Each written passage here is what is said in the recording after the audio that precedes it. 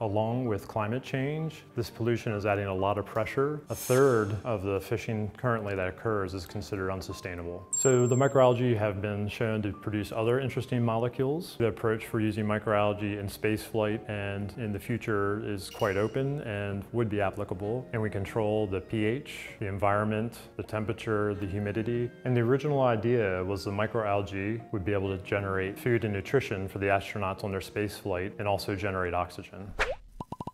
Hi, my name is Ross Zirkle, and I'm a microbiologist. I work for dsm-firmenich, and I've been a scientist for dsm-firmenich for 20 years, and my role is to develop microalgae for the production of lipids. Well, generally, I think it's quite serious. Along with climate change, this pollution is adding a lot of pressure to the ecosystem and the marine environments. Absolutely, there's a lot of pressure that's applied both by global warming and by overfishing. A third of the fishing currently that occurs is considered unsustainable. And along with this, sometimes with the fishing boats and the different materials they use, these also can be left behind in the ocean and contribute to pollution. And all these have a giant impact on the marine ecosystem. And additionally, in the future, there's actually things like microplastics that might become more and more prevalent as we learn new facts. I think it's been shown pretty conclusively by the WHO and other international bodies that overfishing is quite a serious issue at this point. And I think the current data points to a third of the fishing that currently occurs is considered unsustainable and can't go forward. And these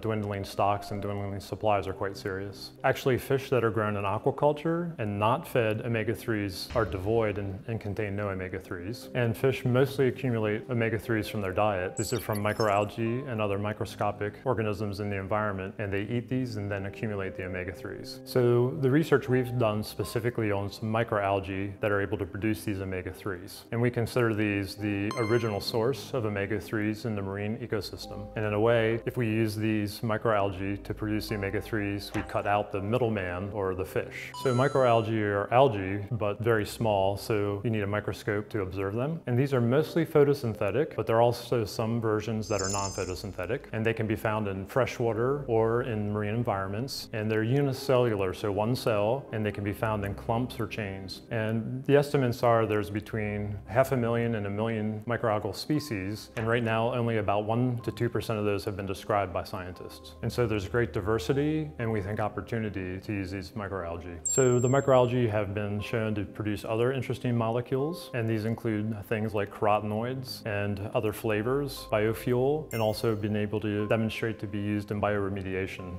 The microalgae can be used also for whole cell nutrients, so these could include amino acids and proteins and other carbohydrates. They can be produced on a very, very large scale. We start with a single colony, but then these grow in larger and larger scale, up to 200 or 300,000 liter fermentations. That's right, this is one of the microalgae considered the bottom of the pyramid and really supply the omega-3s and other nutrients into the entire marine environment. Since we isolate single cells and then they're grown inside a laboratory and fermentation and industrialized process, we control the inputs, how they're grown, and the conditions to assure there's no contaminants or no leftover pollution from the ocean. The process is industrialized fermentation, in which we start with a small amount of cells and grow these to larger and larger densities, and we control the conditions they're grown in. So this way, when we feed sugar a certain way, control the pH or the carbon dioxide, the performance changes, and we sort of train them to grow in the way we want and make production of fatty acids in the way we want. That's why we have come to develop Life's DHA and EPA for dsm-firmenich. I think it's important since it's a sustainable source of nutrients and omega-3s. I think it has zero impact on the marine environment, and it's consistable, reliant,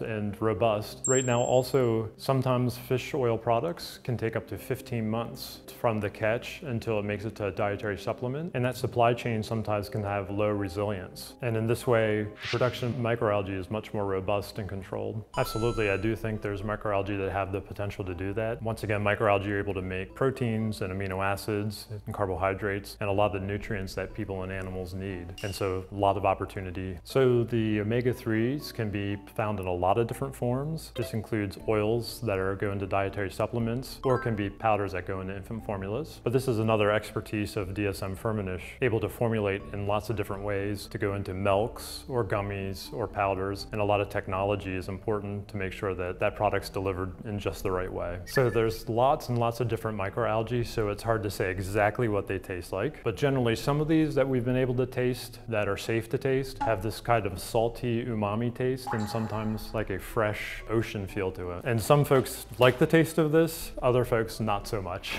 A lot of times we isolate the products out, so often we're not eating the entire microalgae itself. But once again, I think it's a fine taste.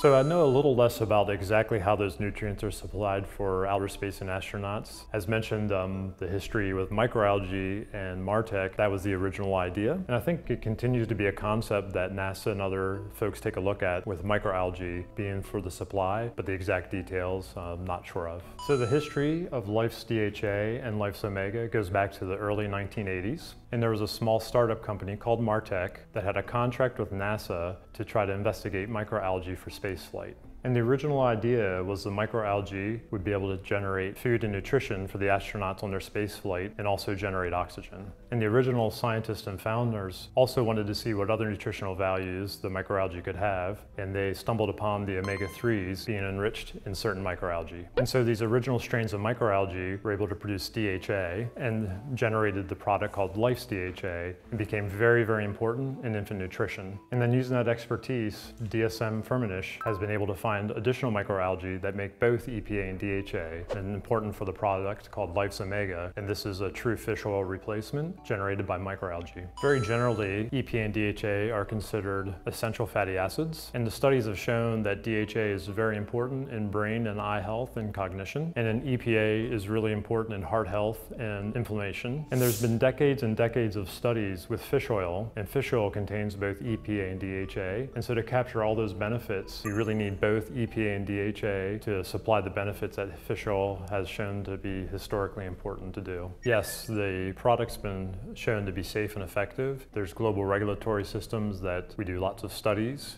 to make sure it's safe and effective for all ages. And in fact, for infants, the standards are even higher. There's more various types of tests that need to be carried out to show it's safe and effective for infants. We're very proud of our organism database that we have. Right now we have over 6,000 microbes that have been collected in our strain collection, and over half of these are microalgae specifically for making omega-3s. And it's a real specialty of our company to go out and collect and find and encourage the correct microalgae to grow. And in fact, as a scientist, it's really one of the most fun things you get to do, to go out and collect these and dig in the sand and look in the water and collect and bring these back into the lab. It's very exciting. That's right, the Space Foundation recognizes companies and technology that impacts human life. And so the Life's brand has been recognized by both the certification and also the Space Technology Hall of Fame as products that came out of NASA and space research specifically, and then entered the human market here on Earth. I believe so. I think generally the approach for using microalgae in space flight and in the future is quite open and would be applicable. I do think it's quite challenging in these hostile environments, and there are scientific agencies and teams out there looking at this, and it is a promising technology. So the conditions are highly controlled, and we start with a sterile environment and then work in an aseptic technique to be able to transfer and grow the organisms. And as they're growing, we monitor them quite closely that their performance matches what's expected, and we control the pH, the environment, the temperature, the humidity to make sure the growth is appropriate and growing how we expect it. And we monitor quite closely for any contamination, and if the contamination occurs, we need to stop the fermentation and throw that batch away. So once again, highly controlled to high quality.